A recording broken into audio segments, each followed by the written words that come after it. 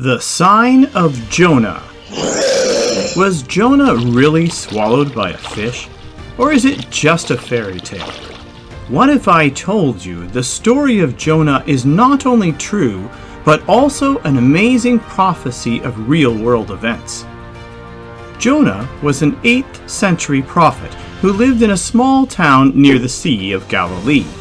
God told Jonah to go to Nineveh, but he got on a ship headed in the opposite direction instead. Jonah refused to preach to the Ninevites because he knew that if they repented, God would forgive them. And the Ninevites were Israel's sworn enemies. When a storm arose threatening to sink the ship, Jonah confessed his guilt and offered to sacrifice himself to save the rest of the men on board. Jonah 1:14. Then they cried out to the Lord, "Please, Lord, do not let us die for taking this man's life. Do not hold us accountable for killing an innocent man, for you, Lord, have done as you pleased."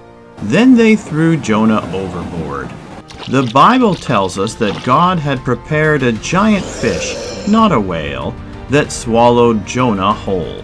Jonah 2:2. From inside the fish, Jonah prayed to the Lord his God. He said, "In my distress I called to the Lord, and he answered me. From deep in the realm of the dead I called for help, and you listened to my cry." After 3 days and 3 nights in the belly of the fish, Jonah was coughed up on shore. Then he obeyed God, better late than never, and went to Nineveh. Jonah 3:4 and 5. Jonah began by going a day's journey into the city, proclaiming, 40 more days and Nineveh will be overthrown. The Ninevites believed God. A fast was proclaimed, and all of them, from the greatest to the least, put on sackcloth. The people of Nineveh repented, and their city was saved. So just to recap, Jonah lived in a town near the Sea of Galilee.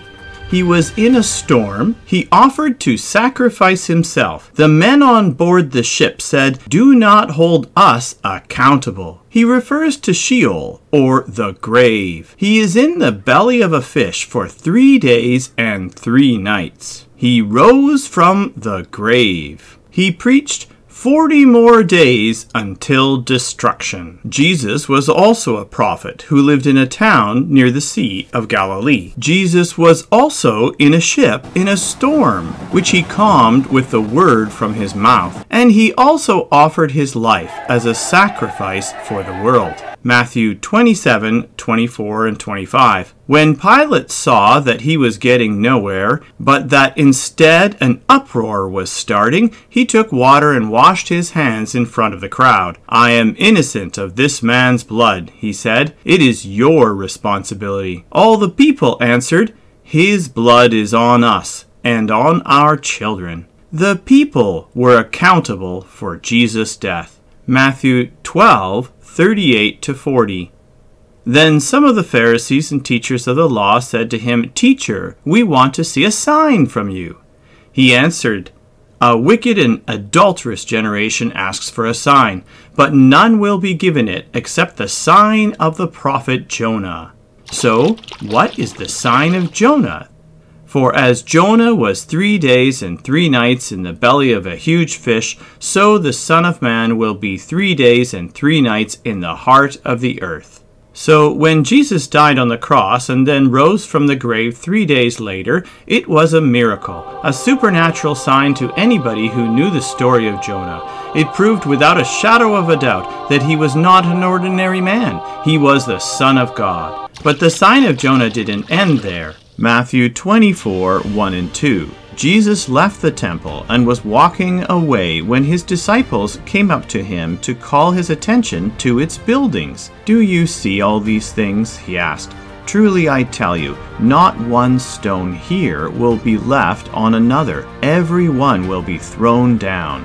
The temple was destroyed by the Romans 40 years later in 70 AD. If you go to Jerusalem today, you can still see the giant stones of the temple that were thrown off the Temple Mount.